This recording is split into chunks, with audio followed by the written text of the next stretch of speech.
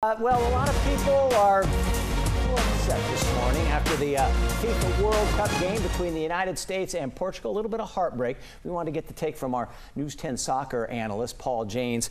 Good morning to you, sir. Good morning, Dan. Okay, we're going to take the 4 goals that were scored. We'll start with the first one. 5 minutes into the game, a defensive mistake right here. What happened? I mean, just sometimes in soccer it happens. It slips up, Cameron pops it, and it just drops over the back.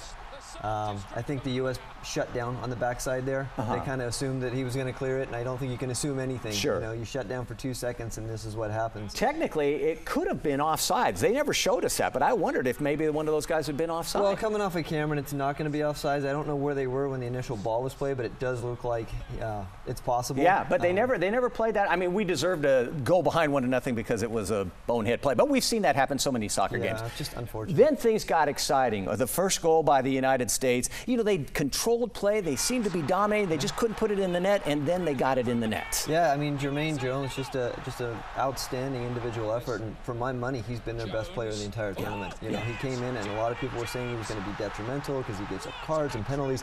He's been outstanding. He's worked his socks off, and he did it offensively yesterday. He was great. And he did get a card yesterday, but that didn't even seem to be deserved when you saw the replay on that. No, I thought it was a clean tackle. The second goal, too, what a great combination play set that one up. Yeah, absolutely. I mean, it comes out to Zusi from Bradley's deflected shot, and you know, a lot of people there are just going to try and shoot the ball, and you know, 9 times out of 10 hammer it over, but he has the wherewithal to put it across, sees Dempsey, and just finds him on the belly there for a tap in. As we go to the fourth goal, the decider, a lot of people very critical of Michael Bradley. With about 45 seconds to go, he has the ball at midfield, and he got run right off the ball, and that led up to the Cristiano feed that resulted in the tie. Yeah, unfortunately, I mean, he had a good first half, but the one thing you can't do in that situation with 30 seconds left is give the ball up. No. That ball should have been about 30 rows up. He should Thank have just gotten rid of the ball.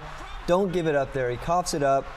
Beasley gives Ronaldo time to get the ball in, and unfortunately they get caught tracking back. Somebody slips in on the backside, and there's the tie. So U.S. and Germany Thursday morning at 9 a.m. If the U.S. wins, then they advance as the #1 team from that group. If they draw, then they'd probably advance as the #2 team. Yeah. And honestly, I mean, if you went into this tournament saying with 1 game to go, the U.S. is tied with Germany for first place, I think everyone would take that. Sure. You know, so yeah, it was a heartbreaker at the end there, but they're in good position to go through. And the truth is, even if the U.S. had won yesterday, if they lost to Germany on Thursday, then the Germans would catapult over them and get the #1 spot anyhow. Yeah, and I think the teams that they're facing coming out, whether they finish first or second, yeah, Belgium has won their first 2 games, but they haven't looked like world beaters.